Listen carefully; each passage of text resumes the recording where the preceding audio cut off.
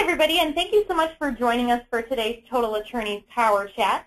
Today we're speaking with Rachel Rodgers on how you can go solo straight out of school. And today's session is specifically for a lot of our recent graduates who are considering opening their own law practice. Rachel herself has a thriving law firm, as well as being the author of a great blog called Gen Y JV, and in general has really established a very unique practice for herself that is tailored to the type of lifestyle that she would like to lead and the area of law that she's personally interested in. Rachel, thank you so much for joining us today. We really appreciate your time and look forward to hearing your experiences building your practice. Thank you, Chelsea, so much for that introduction. And I'm happy to share my experiences. A lot of what I'm going to share today I have either done myself or I have made the mistake and not done and wish I had done. So hopefully the information will be very useful to people looking to start a solo practice right out of law school. Absolutely. I think that it will. And if any of our listeners have issues during today's session, you can email powerchathelp@totalattorneys.com and someone will be able to assist you. And if you have questions for Rachel, you can either chat them to us inside of the GoToWebinar tool, or you can email powerchat@totalattorneys and we'll get those answered for you at the end of the session. So we can go ahead and jump in to today's first slide, and I'm going to hand it off to you, Rachel, really kind of breaking it down, talking about the vitals of what is needed to start a law firm for the first time. Okay, great. Well, first I wanted to start with one of the things that I say here is the important stuff you don't need to know. It's important information, but I think one of the things that you want to be clear on is why you're doing this. What is the reason that you're going into starting a solo practice? Because it's going to take sacrifice and commitment. And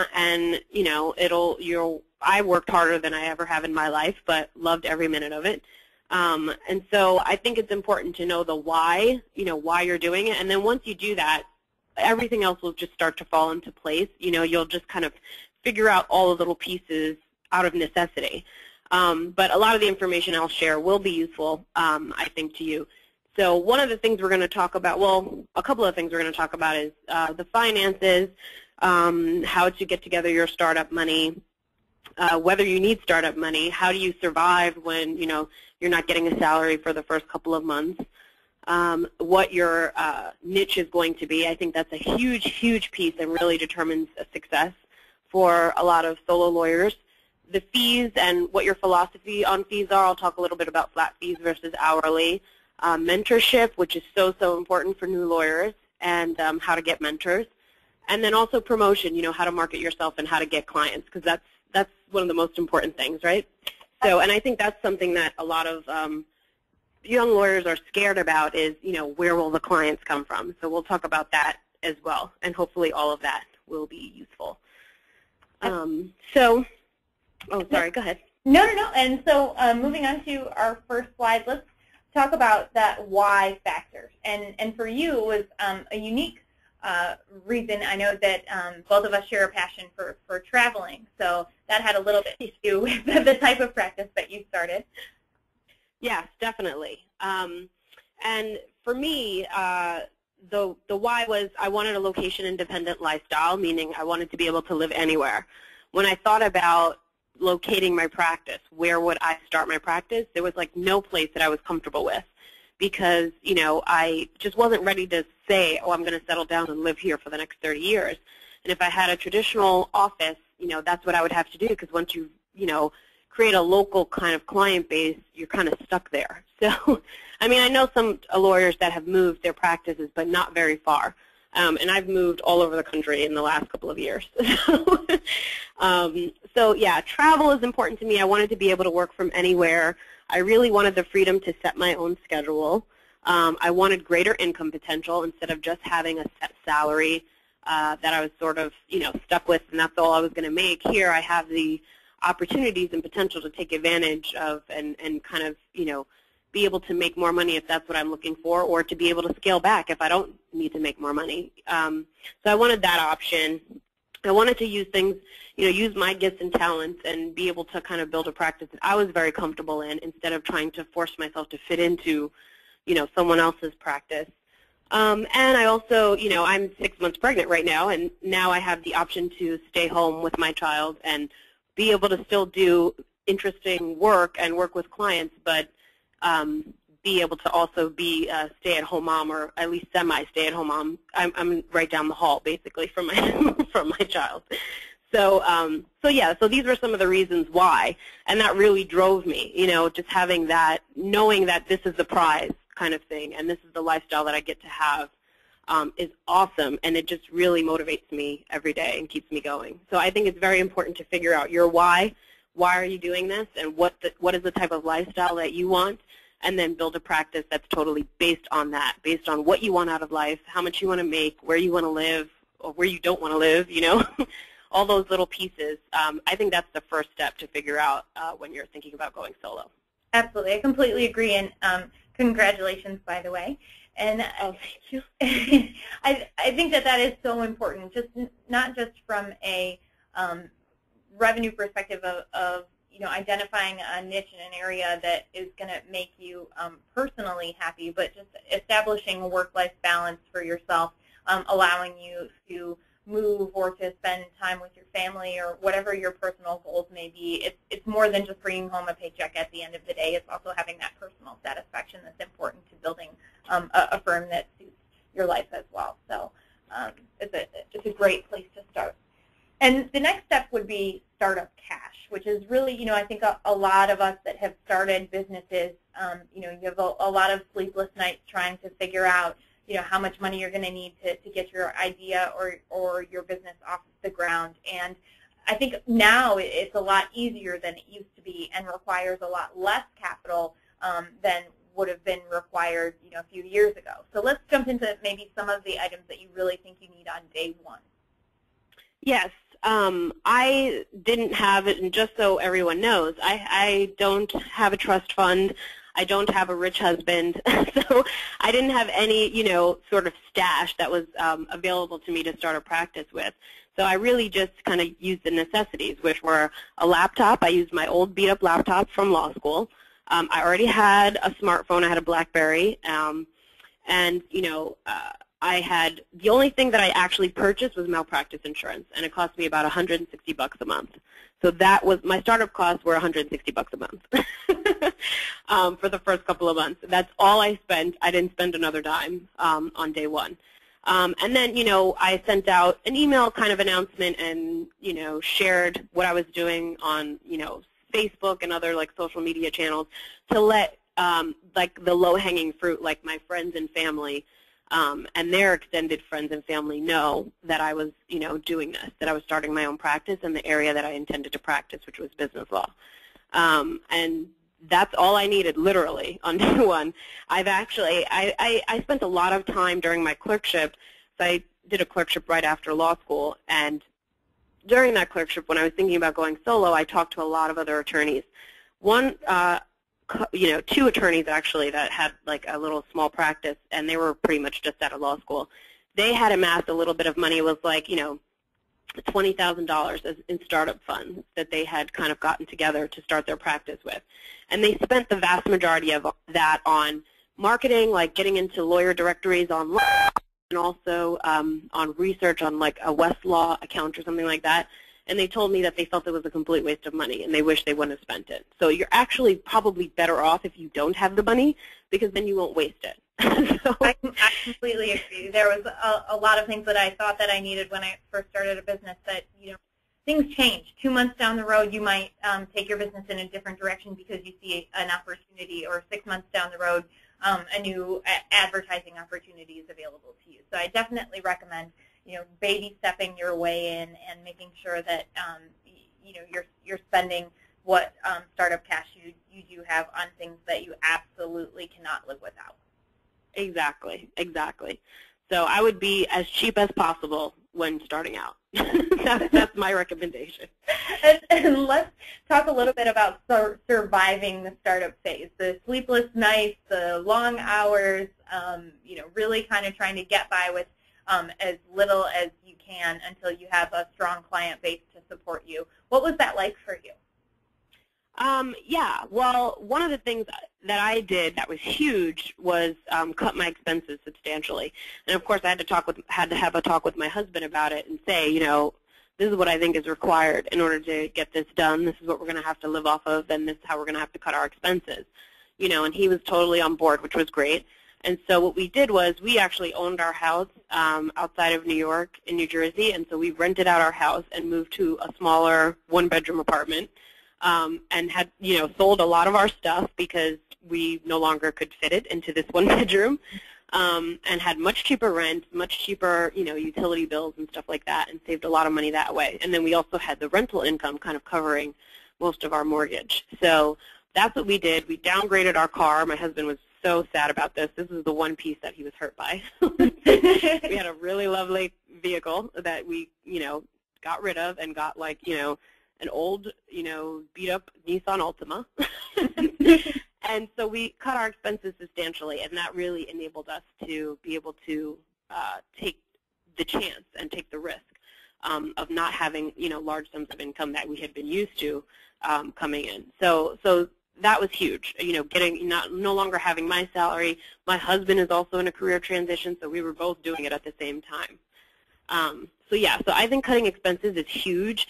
The biggest way to do that is to cut down your housing, and that's what I highly recommend. If you can live with your parents, as much as we don't like to, or if you have a sister, or if you can bring on a roommate, maybe you have an extra room in your house and you can rent out the extra room.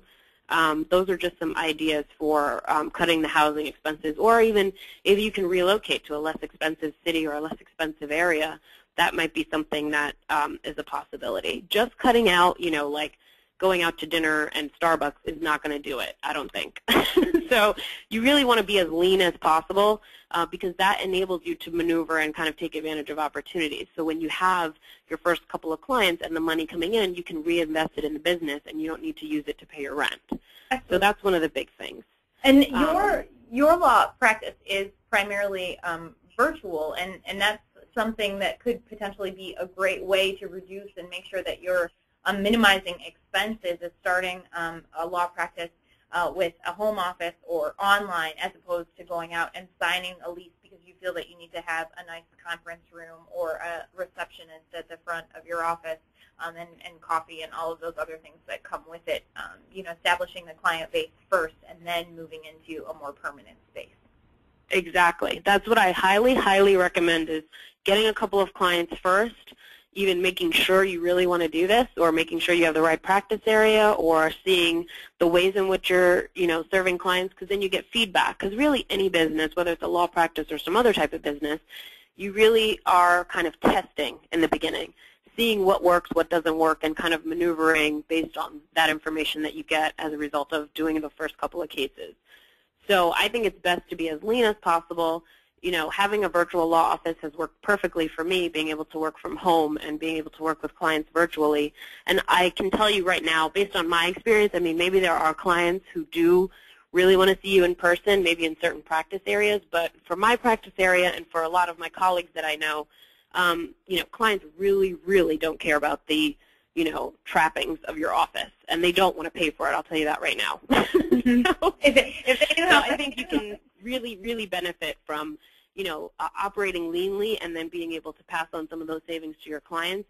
They really care about, I think clients care about two things. One is going to be you know, you're selling yourself and your personality and whether they like you. And the other thing is going to be, can they afford you? Those are the two biggest questions that make clients make the decision. It really has nothing to do with your fancy office. So you might as well save the money. I'm sure with the money that they save on legal fees, they can buy all the Starbucks they want. Exactly. And let's talk about, you know, just that personal pressure of, you know, having student loans and having a mortgage and having to support yourself, and having all of that going on at the same time that you're starting a business. What advice could you give our other graduates that are facing that as well? Well, I think the number one thing to do is get organized. Organizing your loans and getting the big picture and seeing when they're all due, what the monthly, what the monthly bill is, and if you have it in deferment or in a grace period, knowing the date that it comes out of that deferment or grace period, just keeping track, because I know through law school you take out loans like every semester or every year, and so you have like a bunch of different loans, so it's a lot to manage. So what I did was I created an Excel spreadsheet that had all that information on there, contact information, the dates, the total amounts, the interest, what the monthly fees were, and I put all of that into a big Excel spreadsheet, all my law school loans and my undergrad loans. And then I could at least see, okay, this is what's going on here. And just knowing makes you feel better, trust me. So I would definitely take the time to do that and do it right away if you can, if you haven't already. For me, my situation is I have the vast majority of my loans are currently in deferment. I have like the 2 smallest loans is what I'm paying right now. So I just pay whatever the monthly is for those 2 small loans because those are the ones that I can afford. Once I knock those out, then I'll move on to the next one, and that's kind of how I'm working through it. For me, the way that my loans are set out and the interest, some of the interest like on my undergrad loans is so low, and some of the interest on my law school loans is so high that consolidating really didn't make sense for me. But consolidation is definitely an option, and that can help take some of the pressure off because you have one loan to manage, or maybe you have your federal loans all in one place, and then you have your private loans. So you have 2 loans to manage, so it might be a little bit easier to consolidate. And I know that they have like an income-dependent repayment program when you consolidate. So you can, have all your loans in one place and maybe pay $200 a month or something like that, whatever is based on your income. I actually have a friend who worked at the prosecutor's office, and because she made so little money and had such a high amount of loans, she was like paying $0 a month. But that $0 a month, because she was signed up for this income-dependent repayment program, actually counts towards the 10 or 25 years you have to make payments on, and then you get like loan forgiveness after. It's 10 years if you're in public interest, and it's 25 years if you're in private. So that's something to look into. But I think the first step really is just to get the big picture, put all your loans in one place, and really see what's going on so you can manage it. Great. That's extremely helpful. And now let's talk about really focusing and finding your niche. So we're organized. We have our why reason. We know what we need to start on day one. We've reduced our expenses, and now we're really going to start to build our practice. And the first step of that is really to define that niche. And for you, it is really young entrepreneurs, and a lot of which are some in the technology space. Is that correct? Yes, definitely. And I'll tell you a little bit about how I came up with my niche, just because my first couple of clients were all people under 30 who had either gotten laid off from their jobs or something had happened that caused them to start thinking about entrepreneurship. And then they decided they were going to start their own businesses. And they were all somewhat ambitious businesses, too. And so they had all contacted me and said, I need a lawyer to help me with some aspects of getting my business up and running. And so I was helping each of them doing different things. One was purchasing, a salon. Another one was starting a food industry business, and the other one was starting a nonprofit. So, all kind of different things, which I will recommend against later. But, I just looked at what their characteristics were and saw that they all had similarities in that they were all young and they were all starting their own businesses. And they really liked having me as a lawyer because they felt comfortable with me, because I was also young and they felt they could relate to me, rather than kind of going into a fancy office with an older, stodgy person there who, they wouldn't feel as they related to. So I felt like that would be a good niche area, and so I decided to just go with it and see what happened, and it kind of has taken off. And that's one of the things about the niche, is that it really, really helps you market yourself, and people fall in love with you because of, because they feel like you get them. I'll give you another example. My mom is Irish American, my dad is African American. So I'm biracial, and so I, have tried different salons. Some salons are like focused on hair that's like usually Caucasian. There's other salons that are focused on African American hair, and neither one of them quite is perfect for my type of hair, because I've got this like weird hair, So I like Googled something, I don't know, and I wound up coming across a hair salon that focused on biracial hair. And I was like, oh my God, I love this place. And so to this day, I mean, I currently live in Arizona. I travel back to the New York area twice a year to get my hair done at this place because I love them. And I tell every biracial woman I know about them, you know. So it's kind of like when you find something that's like so you, so perfect for you and somewhat unique, then you're going to be, those clients are going to be super excited about you and about your practice area, and that's why the niche is so important. If you just do criminal law or real estate law or family law, that doesn't really speak to the person.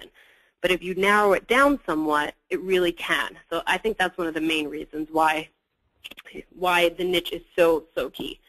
And then the other thing is that it's easier to manage. If you're a younger lawyer, you're figuring out the ins and outs of actually practicing the law.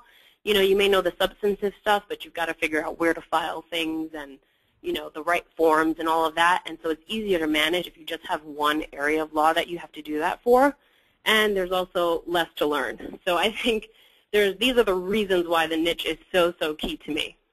Absolutely, and I think it also makes it easier to really establish yourself as a thought leader in that space, because you're not talking about a general practice where today you have to write a blog post on criminal defense, and tomorrow you're going to write a blog post on personal injury, and the day after that, and you know, you almost have to have different personalities for each of those practice areas. And when you establish and find what niche really works for you, especially if it's something that you're passionate about, both personally and professionally, then it becomes a lot easier for you to really share your thoughts and feelings on that topic with the world. I know a number of attorneys that have really come into their own in the environmental law space because they're passionate about what they do and they care about the environment, and others it's animal rights, and it really translates when you hear them speak or when you read blog posts or what they're posting on Twitter, and you can tell that they love what they do and that they're also very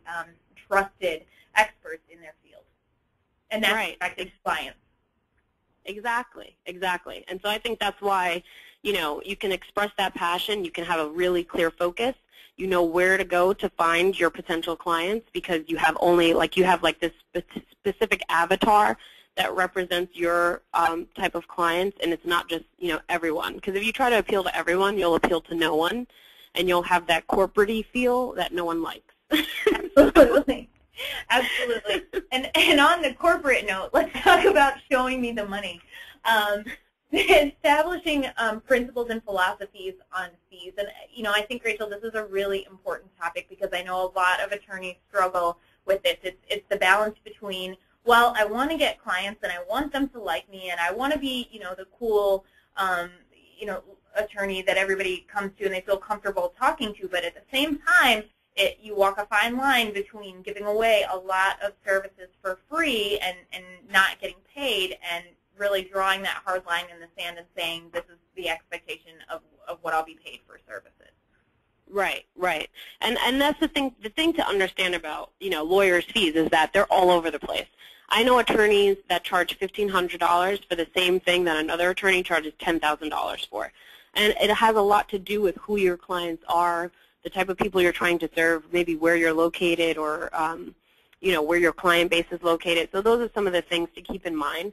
I think you have to really establish what you're comfortable with. For me, you know, I really wanted to focus on serving the client well and in a way that really benefits them while also, you know, getting fees that are you know, enough to cover, you know, obviously my overhead and also to provide a good income for me. So it's really hard to find that balance. I think the first step is to know that you're going to screw it up, you're going to make mistakes, and that's what happens. So just be prepared to get it wrong. You're going to take a matter or two. Most likely what you'll do is undervalue yourself, and then you'll be pissed that you're doing so much work for so little money. And then you'll learn from that and know, you know, what to do the next time. I'm going to talk just a little bit about some of the pluses and minuses of flat fees versus hourly fees. And just a disclosure, I am totally biased towards flat fees, so just so you guys know. But I will talk about the pluses and minuses of both of them. First of all, with flat fees, I think they really serve clients better because they know exactly how much it's going to cost them to deal with you, period.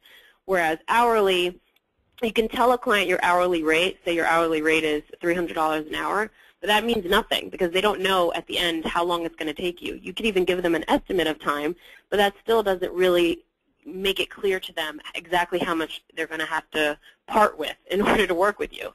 And I think that also results in a lot of lawyers have trouble getting their bills paid sometimes. So maybe you accept a retainer up front, and then it takes longer time, and then you try to collect the balance of the fees, and the client doesn't want to pay it because as far as they understood that retainer really they thought it was going to cover the whole thing. So that's one of the drawbacks. I think clients are more likely to pay fees. Also, in certain states, you don't have to have the money sitting in a trust account when you use flat fees, as long as you put it in. I know California, for an example, if you put it in your retainer agreement or your engagement agreement that flat fees are considered collected upon receipt, that means that you can go ahead and put it in your operating account instead of having it sit in your trust account for months while you're doing the work. One of the benefits of that is you have the money to use for your overhead or for whatever your needs are. So that's another benefit. And then the last thing, which I think is the biggest with flat fees, is that you get paid for your expertise and not your time. So if something takes you an hour to do because you have the expertise or experience to do it, you're only going to get paid for an hour if you do hourly. Whereas maybe that matter has a really huge value to the client, and therefore you can charge more because you're meeting a certain need for the client and it has a large value to them, so they're willing to pay more for it. But if you do hourly, then you're just going to get paid for your hour. So it's almost as like the better you get at what you're doing, the less money you'll make because you'll be able to work faster.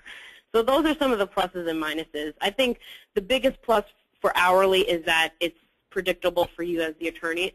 I mean, it's easy to set. So you can set an hourly fee, and that's it. You don't have to come up with a number for each different service that you offer. So that makes it a little easier. And so you have to really decide for yourself what works for you.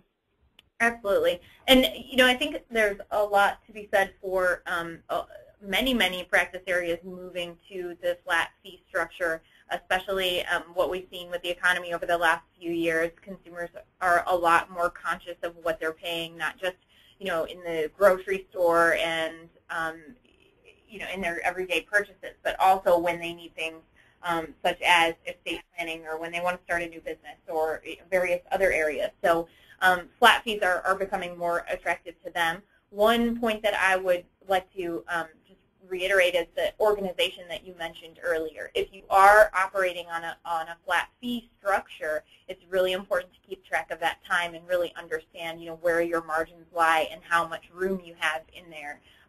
And also, if you're offering incentives or referral discounts for clients who refer their friends to you, just knowing where the line is and how much time you're spending on those cases, and then also looking for the opportunities, as you mentioned, where a specific type of matter may be more valuable and not necessarily take as much time, but the value to the client is there. And the next is valuing yourself and really valuing your expertise, talking to other attorneys, checking out other practice websites, and that preparation, because if not, it could potentially go wrong. Can you talk through a few of those points with us? Yeah. Definitely. I think talking to other attorneys is the best way. I actually have had a couple of attorneys even send me their fee schedule. So, I can see where they're at and then kind of compare and contrast where I want to be or where I want to fall on the spectrum. So it's a good way to get an idea of, the range for different services that you offer. And then also checking out virtual practice websites, because a lot of lawyers who have virtual law offices will put an estimate of some of their fees, or say what fees are starting at. Like on my side, I have what fees start at for different matters. And I think that's really essential if you have a virtual law office, because clients are going to shop around a little bit because it's easier. They can just go from website to website.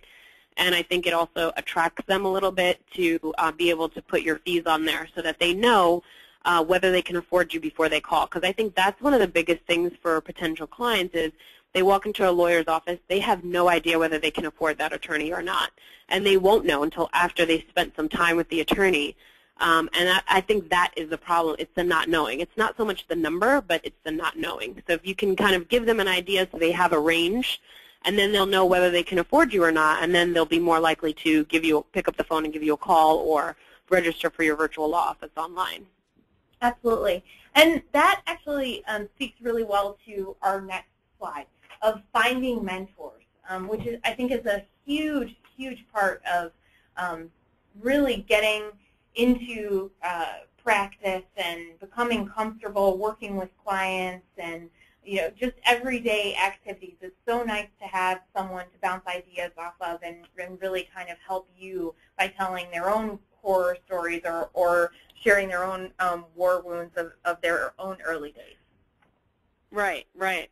I think that, yeah, mentorship is huge, and I've had many mentors, and I have a lot of different attorneys that I can call if I ever get stuck, or if I want, if I need a template or something like that, or just want a second opinion on a case that I'm working on.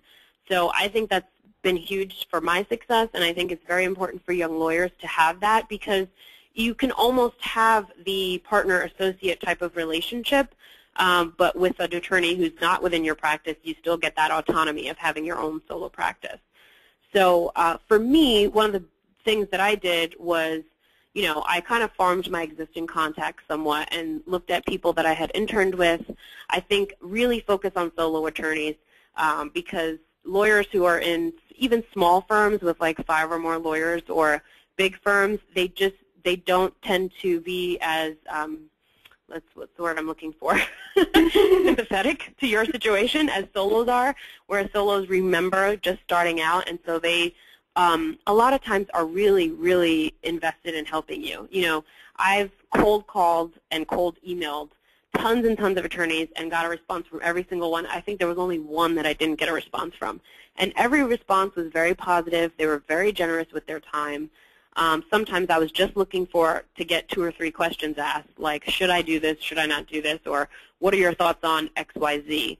And that really gave me a lot of information to work with and helped me to make some smart decisions when I was starting out. So I think it's essential. I think there's a way to make it a win-win also. If you could, maybe ask someone who's a solo in your practice area if you could take them out to lunch once a month, and maybe could you call them every now and then if you had a question, and to really develop one-on-one relationships. I think that's important. The other thing is you can offer, you could say, for your expertise and maybe, for the time that you take to talk to me maybe once a week or twice a month, where I can kind of gather a couple of questions that I have and then call you, and we have a call, periodically. In exchange for that, maybe I can help you with some of your matters, or maybe I can do an appearance for you when you're busy or something like that. So they can even contract some work out to you.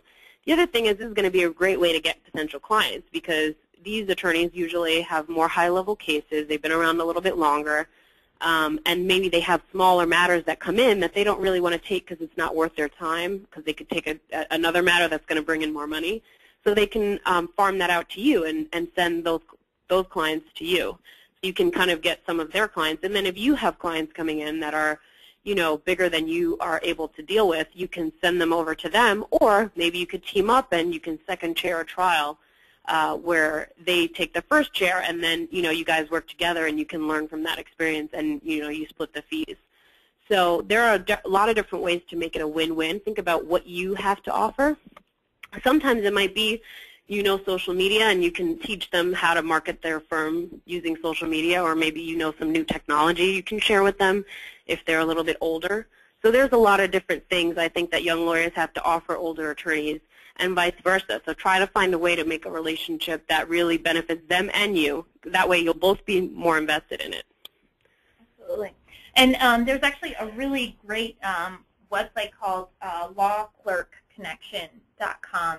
And that was founded by Laurel Edgeworth in her 3rd year of law school. And it's not only a place where recent graduates and students can start to establish relationship with attorneys to do contract work, but they also have some mentorship programs as well. I know you also participate in Solo Practice University, your local state and State Bar as well as the ABA's GP Solo division. There's a lot of really great resources out there. So even beyond just your own personal network and your local network, there's some larger organizations that have mentorship programs that you can check into as well. Absolutely. And, you know, and I'm also not above paying for it. And that's one of the things that I talked about that I also have on this slide is, you know, I became a member of Solo Practice University, and through there got several attorney mentors. So, you know, it cost me a little bit of money, but it turned out to be way worth it because they were so helpful to me. And then I also took some substantive classes with them through Solo Practice University. So that might be an option that you want to explore as well. But, you know, just, you know, when you think of networking, I think more one-on-one as much as possible versus going to an event where there's a lot of attorneys and you feel a little bit intimidated and you don't really get the opportunity to make real connections. So that's really going to be the key in networking is think kind of like one-on-one or a small setting where there's only a couple attorneys there. That's where you'll really be able to make connections and build a relationship. And our next slide is, oh, clients, where art thou, part 1. and this is a really big challenge for, you know, it's hard enough coming out of school and you have student loans that you're thinking of and how are you going to support yourself and you need to build a practice. And now how am I going to generate clients? So what was that like for you? You mentioned social media earlier. We do chat, you know, regularly on Twitter, so we know that you are very active in social media. But what are some of the other areas that have worked for you? So when I was first starting out, just sending out the announcement and letting everyone that I know. I mean, you have to let everyone know. Like, don't be shy at all. You know, contact your professors, old attorneys that you know, your hairdresser, your mother's friends, your aunts, your uncles, you know, everyone that you know, because they will be, they already trust you. They already know you. They already believe in your integrity. So they'll be more likely to trust you and send a couple of cases your way. And I got, you know, my first 3 cases were 2 of them were friends and 1 of them was a friend of my sister's. So those are my first 3 cases. So I definitely farm who you know, because that's where you'll usually get your first couple of cases from. And you'll get some experience, and it'll be a little bit more comfortable because you'll already know those people or have some connection to them, so it's not like someone coming in off the street. And then the referral sources, we just talked about mentorship. Those attorneys are going to be huge for sending you potential clients. So that's a big deal. And always be thinking about how you can network. One of the things that I know a lot of other attorneys do that I've done as well is meet for coffee, meet other professionals for coffee. For example, you know, maybe you want to meet with financial planners, accountants, you know, web designers. I mean, really, it could be any kind of other service professional that you might want to meet with too, because you guys may have clients that you can send back and forth to each other. So think about, you know, who interacts with your clients. Maybe if you're in family law, a family therapist perhaps would be a good person for you to connect with, where you guys could potentially send, you know, maybe if you have a case where it turns out they don't want to get divorced, they decide they want to work on their marriage, you can send them to the therapist, and vice versa, people who decide they're going to get divorced, the therapist can send them to you type of thing. So those kinds of more one-on-one networking type of things is important. And establishing your web presence, and I love your website, but it's important that I think a lot of people get caught up in, oh, I'm still working on my website, I'm still working on my website. I know attorneys who have been working on their first website for over a year now, and who knows how much they've invested in it, and there's something to be said for, you know, versions, and get your first version up and get it going and get your practice started, and then you're going to make changes. You're going to make changes in your business, and you're going to make changes in your website. So what was that like for you? Well, what I did was those first couple of clients that I had, I took the money that I had made from those clients and invested it in creating my website. Maybe I got some business cards, and then I think I had a little left over that I just kind of left in the bank. But and that tells you how cheap I was with my website. I think I spent a total of like $600 on my website, and to this day I don't think I've even reached $2,000. I think I've spent maybe $1,500 total over the last year on my website, you know, upgrading it and stuff. So I say be cheap. Make it, you know, professional, but it doesn't have to be expensive to be professional, and you don't necessarily need a web designer. I bought a logo, and that was like $300 of the $600 I spent. And then, I have my best friend's a graphic designer, and she knew someone who was like a web coder. So I bought a WordPress theme for $27. I had this web coder, customize it for me somewhat, which cost me a couple $100. And that was it. Boom, it was up. And I put a lot of energy and my time and effort into it. So I think that's, it was kind of like an amalgamation of different people working on it, but it worked out, and it was fairly inexpensive, and I got so many compliments. I still get so many compliments on my site to this day, and I still, I haven't spent nearly as much as some of the other people I know who spent $10,000 on their first site. So you don't need to do that. Get it up. That's the first thing. Just get it up there. I agree with Chelsea wholeheartedly on that. And then make it interactive. Give people a reason to come back, update content, but also, maybe have a little video, especially if you're a virtual office or you're thinking of starting a virtual office, have a video of yourself. I haven't done this yet, but I know a lot of attorneys that have done it, and they've gotten, good feedback from it. You can really express your personality more through video, so that's why I recommend it. You might also want to, create a checklist. Like I have the Online Entrepreneur's Legal Checklist on my website. So if someone subscribes to my newsletter, they will get this, free, checklist for them that is a useful tool for them. So, something like that where they can download something, or maybe I've seen like bankruptcy quizzes on bankruptcy lawyers' websites where they say, they ask them a series of questions, and that tells them whether they can file for whether they should file, or, where they're at in the filing process kind of thing. So you could do something like that. Of course, you want to have disclaimers on it, but I think another thing that so many lawyers don't do that you really should do is express your personality, because clients are buying you. So, show who you are, kind of, make it colorful, have interesting pictures instead of just like the typical boring, picture. So just really express your personality, and don't be so legalese. A lot of lawyers try to impress other lawyers with, I did clerkships here, and I did, law review, and I did this, and I did that. Clients don't care about any of that, So share your bio, but do it in a way that really resonates with clients. Talk about the experiences that you had that make you care about what their legal matter is, or passionate about this particular area of law. And just speak their language. Don't speak legalese, because that's a huge turnoff for clients.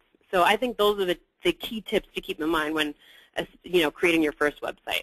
I completely agree. And really establishing that commonality between you and your potential client. We talked a little bit about that earlier, and I think that really resonates when displayed through a website. They are coming to you in a time of need, potentially in a time of hardship, or something traumatic that's going on in their life, or something really exciting, something new that is starting for them. And they want to be able to relate to that person, and that is going to make them feel more comfortable, and also feel like they can open up and talk to you, which is the type of relationship that they should have, with any professional, their attorney, their doctor, their accountant. They should be able to share, information willingly, and that's going to make them more comfortable. So I completely agree. Personality is a huge part of your website, and the steps at the courthouse are not always that welcoming. So, having, right, exactly. or the scales of justice. So having, pictures of yourself and really making them feel comfortable and at home, and that this is somebody that they're going to be able to relate to, is going to help you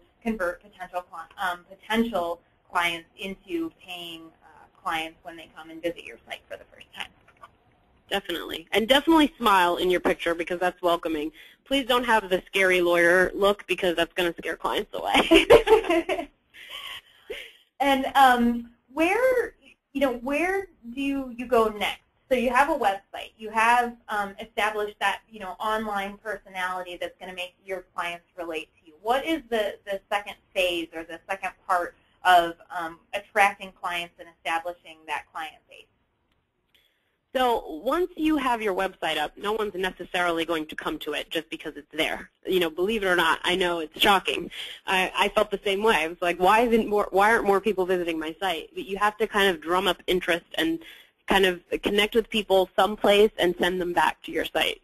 So this is where the niche comes in really, really handy, because if you know, your particular type of client, for me, my client is going to be, kind of like under 35 and starting their own business. Those are kind of the two key things. They're going to be fairly young, very comfortable with technology, very web-based type of clients. So for me, knowing where they hung out made it so it was much easier knowing because I had that narrow niche. So, for example, I write for a blog, I guest blog for under30ceo.com. I also have written for this. I also write a column for this magazine called YFS Magazine, which is Young, Fabulous, and Self-Employed. and these are places where people who are young and who are starting their own businesses hang out. This is the sites that they go to, that they visit regularly. And so when they see legal information related to starting a business from me, they, can come back to my site. I get a lot of referrals from both of those sites. So, and that's not the only place. I mean, I've guest blogged in other places as well, but really basically focused on where young entrepreneurs are. So that's something to keep in mind. If you are, for example, maybe you're like a divorce lawyer that specializes in representing women or a certain type of woman, you can, there will be sites that are focused on, information type sites or blogs for like moms, that might be a good place for you to guest blog every now and then, or sites devoted to, divorcees, like getting your groove back type of thing, after you get a divorce or when you're going through a divorce. Those types of sites are going to be where your potential clients might be. And it's not always just online, too. You could do this in person if you think about, where your clients hang out, what kind of clubs or organizations do they go to, what kind of events do they go to. I know my clients are all at South by Southwest, which is a conference that they have in Austin every year. And so now it's part of my business model to go to South by Southwest every year because I know I'm going to meet tons of potential clients. So that's something to keep in mind. Find out where your clients hang out. So that's a big thing. And then the other thing is going to be creating content. Blogging is not an option. You have to do it nowadays because it's really going to help you show up in Google searches, and you're going to be able to express who you are. You'll express your personality, why you're passionate about what you're doing, more about your life. The more you're willing to share with them, the more open you become. I feel like clients really are attracted to that in blogging. So don't just blog about cases, like case law. You can blog about that, but make it more homey and personable so that people who are not lawyers can get it and, feel like it's worthwhile. And I mean, this will depend on your practice area somewhat too.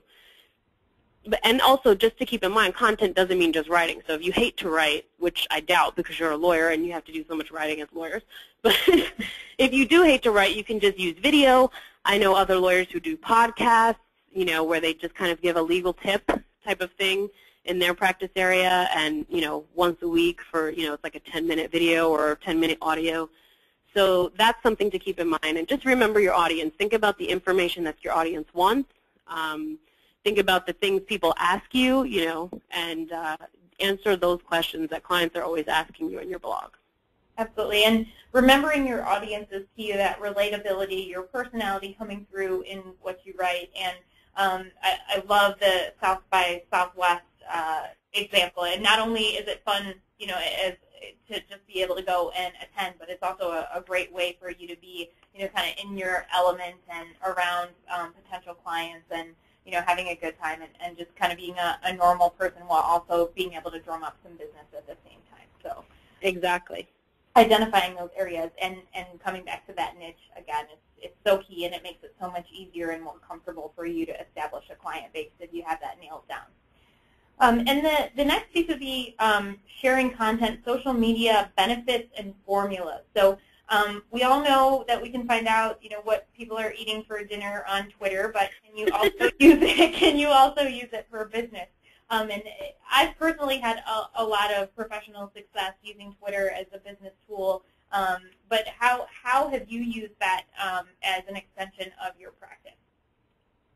Well, social media is huge, and that's something that I started with even before I started my practice. When I was still clerking for a judge, I started following solo attorneys. I started following attorneys who were in practice areas that I was considering.